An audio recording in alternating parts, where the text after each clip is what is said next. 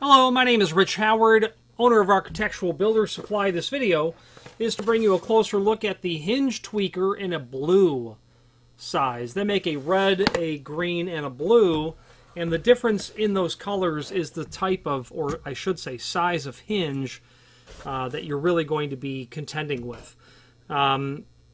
There is a horizontal link of navigation above this video that will allow you to click on hinge repair tools and then hinge tweakers, and you'll find the three variants. Certainly the one that we sell the most of is going to be the green, because that is the standard weight capable hinge, but you can also do heavyweight with it. So it's a dual tool in the sense that it'll handle 4.5, 4.5, or 5x5. It'll handle 134 thousandths or 180 thousandths if it's 4.5, 4.5, or 140 thousandths and 190 thousandths if it's 5x5. It'll handle those size hinges. If you know that you're doing only heavyweight hinges, I might suggest the heavyweight only tool because it's less expensive, is the bottom line. I don't know that I'd want to lock myself into not being able to do standard weight for, what is probably $30 or $40 perhaps. So be mindful of that. The tool is going to come with its sell sheet. That's going to be linked down below here to the document called, as I'm waiting for it to load,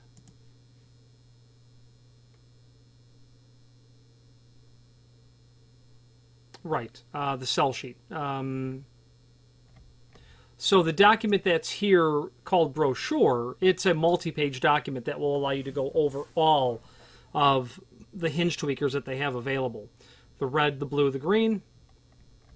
I don't actually see where they show the green in particular.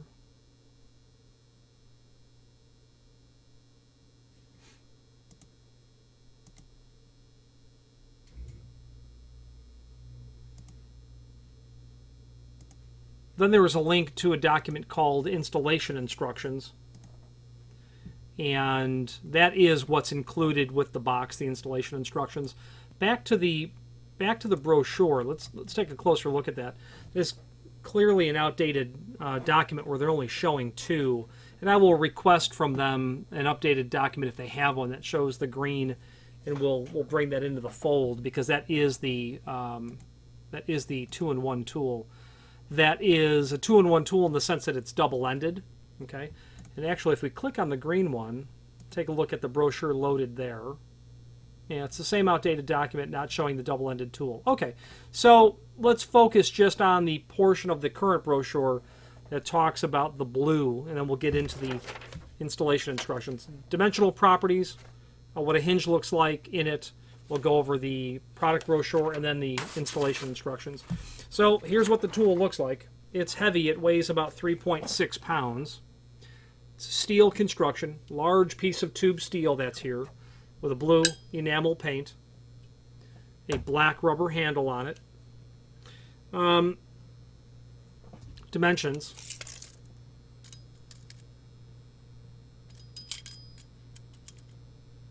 .4.5 inch. Overall length,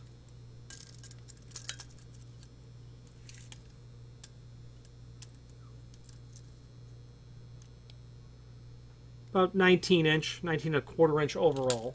Okay. What does a hinge look like in it? I happen to have a surprise. I happen to have a heavyweight hinge here. This is a 4.5, so it's 180 thousandths thick. You can tell it's heavyweight because it has 4 bearing packets. You're going to slide the tool over that barrel. Now you're ready to make hay. There's no doubt about it. With the amount of leverage that you can put onto this hinge, you're going to be able to effect a change in the swag of the hinge. And re-swagging the hinge is really what term you'll hear from people in the know. So the swag on a hinge leaf is literally the relationship between this part here and how it bends in. Right at the tip of my finger, that's the swag. If it was a full surface hinge where you laid it flat down onto the surface and it would all sit flush, there would be no swag. The hinge leaf would literally be even with the bottom of the barrel here. When they put a swag onto both leaves and you bring the leaves parallel, that's how you're going to have a full mortise hinge, because you're going to have the door and frame mortised. You'll maintain that margin between the two, and the only way to make that happen is to have a swag on the hinge leaves. Okay, that's what you're doing. You're re-swagging the hinge leaves. When you put that tool over that barrel and you start to bend, you are going to move something. There's no doubt about it. Obviously, it can go this way, or you can go this way with it. Now, what's the purpose of the tool? The purpose of the tool is to get a hinge bent or re-swagged to the point where the door will actually operate. There'd be a number of reasons for that. You might have a frame that is installed so that it's a little bit tight. And what you're going to do is re-swag the hinge so that you can bend the hinge so that you decrease the margin on one side of the door, on the hinge side of the door, obviously. You might have an unusually large frame and you want to bend that hinge over so that you can balance the margin on either side of the door and frame a little bit better.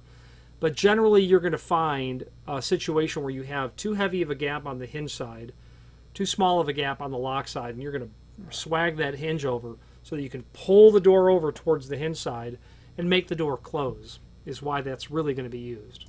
In fact, it's quite common practice for people to physically try to make a metallurgical change in a steel door and frame. People are doing it anyway. They might be. I've seen people do it. They put a wedge in the door and they just slam the door closed. Yeah, that's gonna make some metal move. There's no doubt.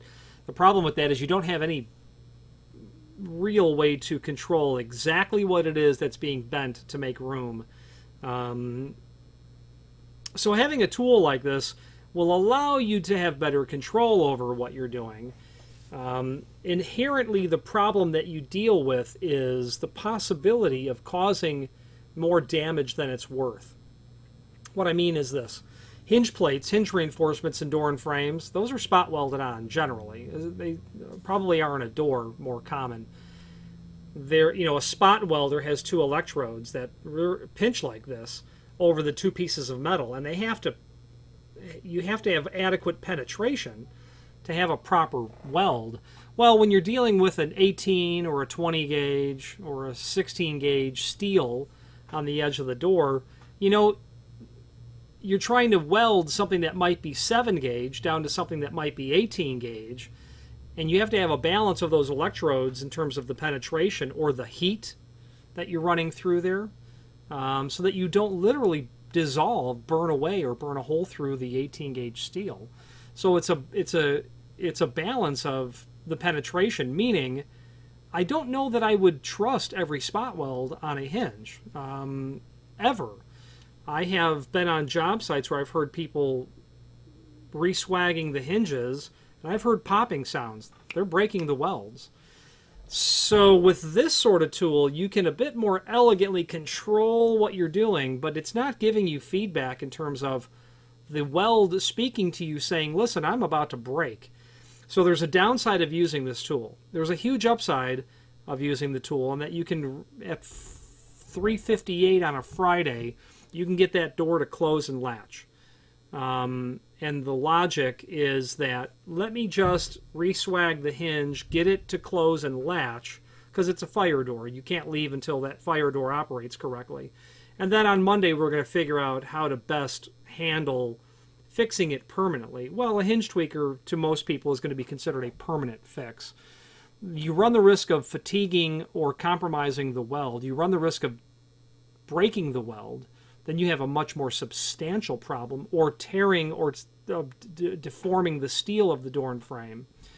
From a perspective of a certified fire door and egress assembly inspector, I would urge you to consider replacing the material, the door and or frame and or hardware, with the correct material.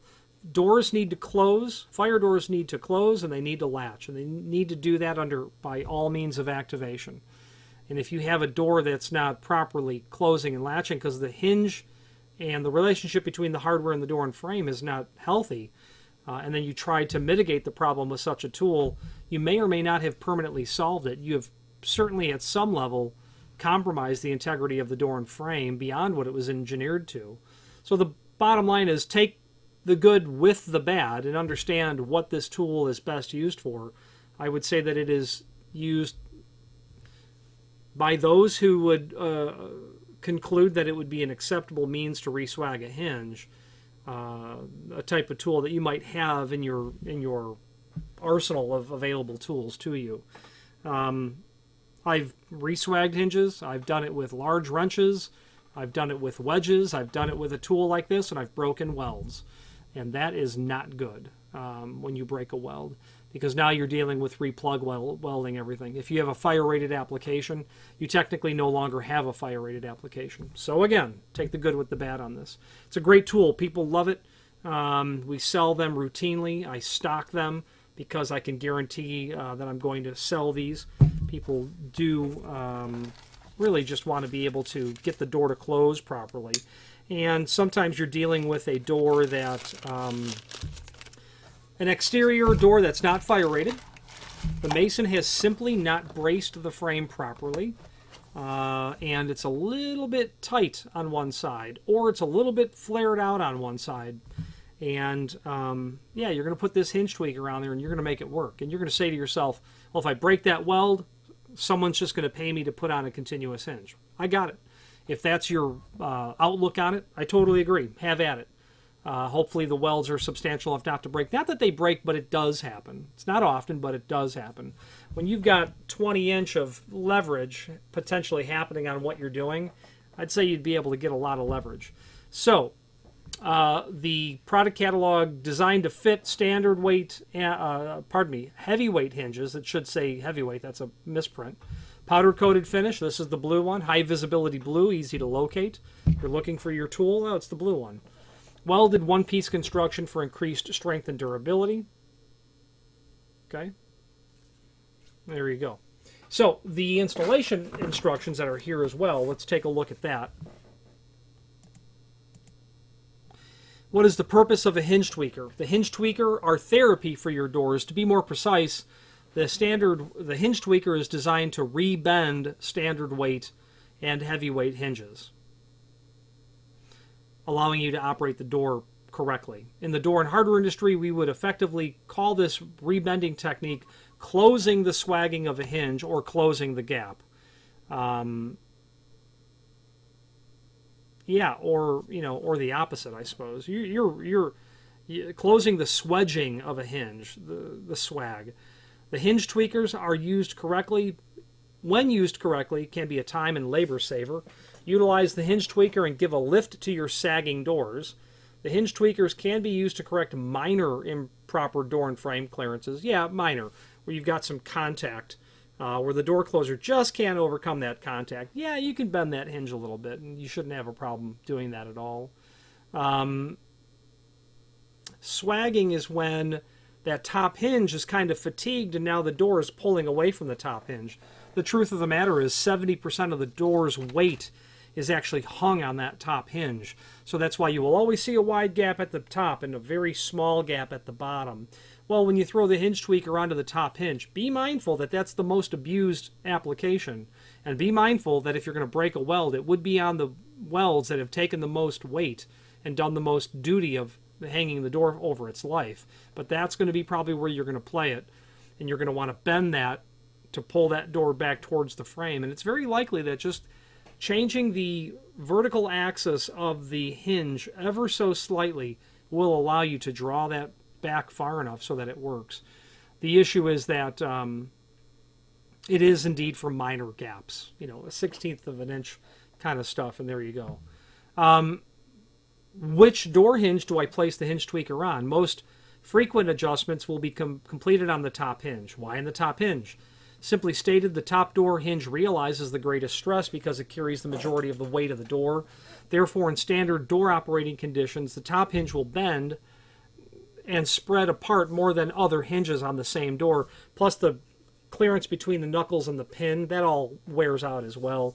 The second most frequent hinge is the middle, and then lastly the bottom hinge. How do I use the hinge tweaker? Leave the door hanging and swinging. There is no need to remove the door. Close the door. Slide the hinge tweaker over the hinge knuckles of the bent hinge while the door is in the closed position. Bend the hinge slightly by pushing the hinge tweaker away from the door knob side of the door, so towards the hinge side. After bending the hinge slightly, remove the hinge tweaker and then check for proper operation. Make your hinge bending adjustments a little at a time to avoid overbending and overcompensating the hinge and the frame. That will make the door want to spring out if you overcompensate. Repeat the hinge bending process as necessary to get the desired results. Having to have the door closed properly. Caution, excessive force may damage the hinge and or the door and or the frame. Okay. Great little tool. We do sell them. We've got them if you need them. Finally, there is a link below this video to the manufacturer's page in our site that will allow you to get to the page that shows the items that we sell. There's 3 of them that are there. It's just an easy way to get right to it, if you know what I mean. If you have any questions on the hinge tweaker in a blue finish or any other hinge tweaker product, please feel free to reach out to us. And thank you.